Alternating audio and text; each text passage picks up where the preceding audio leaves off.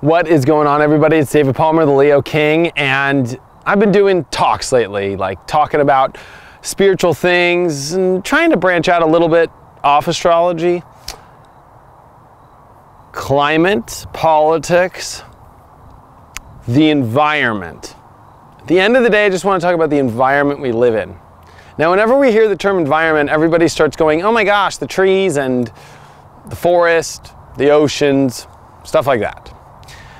Well, the term environment is the whole entire world we actually live in my opinion. So, whenever I hear the term environment, I'm like, okay, how the world is reflecting back to me. Because whenever we hear about climate right now change, or the world of politics, or just even the world that we live in, the truth is it's just a reflection of what's happening deep inside our collective conscious, which over the last 3 years, since 2012, since a galactic shift, since Saturn that entered Scorpio with a North Node conjunction, by the way, that was a big deal in 2013 and 2014, with solar eclipses in Scorpio, in the middle of a Pluto and Uranus square that happened for 3 years, in the middle of Jupiter square Saturn. Yeah, I would say that not easy. Rough, very difficult, and so difficult that, of course, the externalization of all of us going through this internal struggle and difficult aspects is going to be an environment that is going to be chaotic, that is going to be not truly aligned in the same way it was before, when things were easier.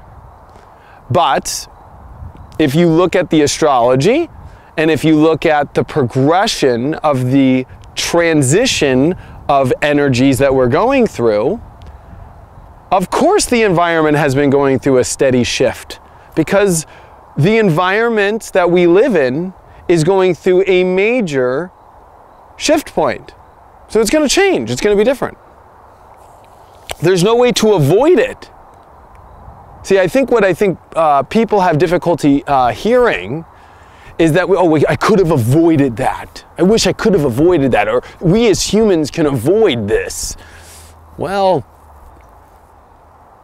in my opinion, because at the end of the day, nobody truly knows everything this world has to offer exactly, as far as every answer to it. I don't know every answer.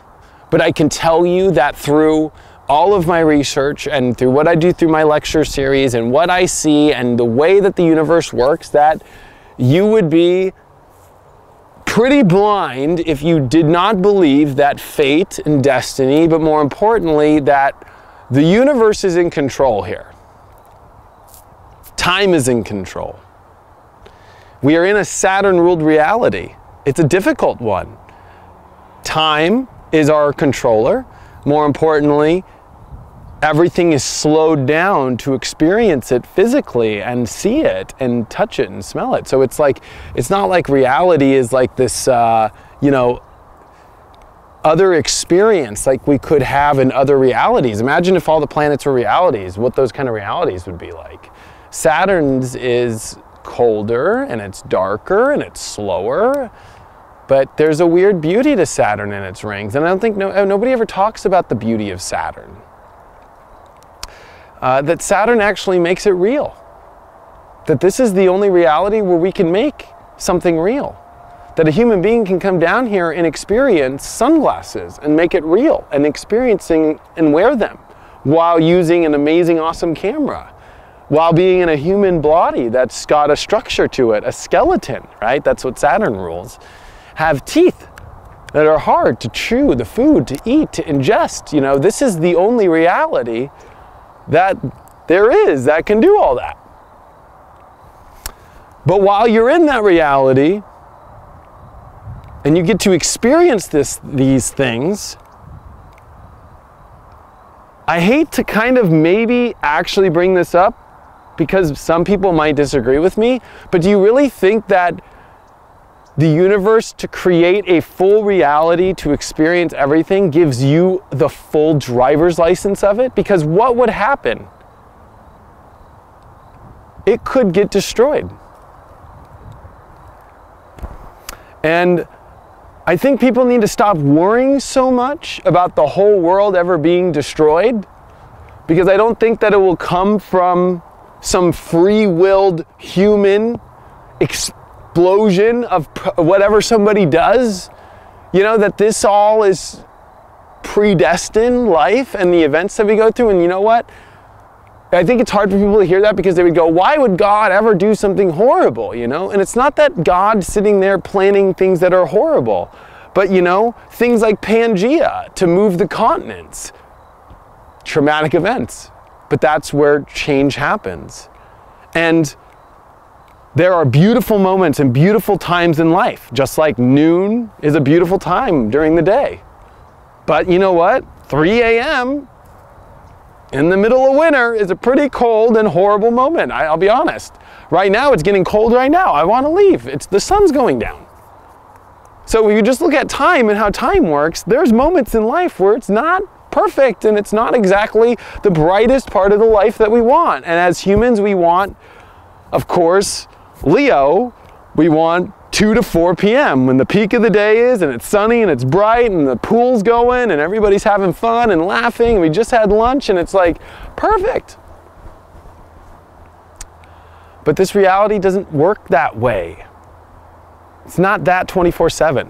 This reality will always, no matter how much you're stuck in it, go through time and go through the cycle and go through transitions. And so the environment we live in and what we go through is something that cannot be avoided. The politics and the way that politics and people and the things that they talk about and the situations that we're in right now cannot be avoided. It's all part of this weird time cycle that we live in, and for some reason we have to go through it. And for some reason it's an externalization of what we've all been going through internally. So instead of looking at it as so externally, like, oh my God, the world's horrible, and da da da, why don't you look at your own inner world and the weird aspects that you're dealing with inside and how that actually is just crystallizing externally into the world. And that we're at a time in our lives where this is getting pretty extreme now, because I think that the universe has really pressured and pressured and pressured and pressured us so internally that, man, now we're ready to break out open. And of course it's going to be chaotic, because right when we get out of this cage, so much happened to us in the dungeon. So much happened to us in our deep inner worlds that this externalization now is about to get extreme. Sure, the positive is that we're out of the cage. The negative of this is, wow, the externalization of things is going to be extreme now, because of the extreme torture I think a lot of people went through internally in shifting. And it's not easy shifting into a new age. It's not easy having a galactic shift happen, because literally, you know, I do lectures on this. Please watch my Conscious Life Expo in LA from this year, because literally I describe how the human body, the soul, and more importantly, the evolution of time and this galactic shift is the number one thing to pay attention to. And the number one thing to pay attention to is not the environment, is not the earth, but the whole universe and where it's shifting, and the galactic consciousness that's happening right now. And to not get fooled and trapped down here. And to rise above that and start to see where we're going and where this earth is going and where life's going.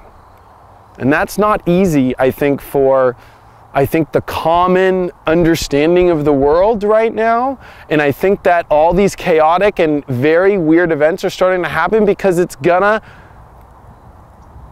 whatever happens, bring everybody to that place.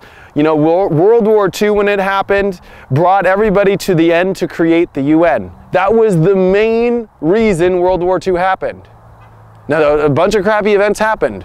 So maybe, yes, we could probably go through a million other things of why it happened. But at the end of the day, it was Roosevelt. It was, what's his name from England? Whatever his name, Churchill, and believe it or not, Stalin, all sitting together creating the UN at the end when Germany was defeated and Japan got defeated. That's what happened. So weird, crazy events happen to finally get us to this place of, kind of collectively understanding how the world should be.